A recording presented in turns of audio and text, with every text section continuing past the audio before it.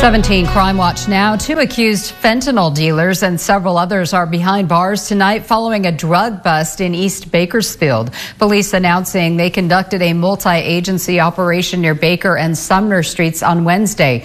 Narcotics detectives, impact officers, and DEA agents arrested 2 suspected fentanyl dealers and 9 people in possession of narcotics who also had outstanding warrants. Investigators also seized 4 ounces of suspected fentanyl, a handgun, and more than $3,200 in cash during the operation.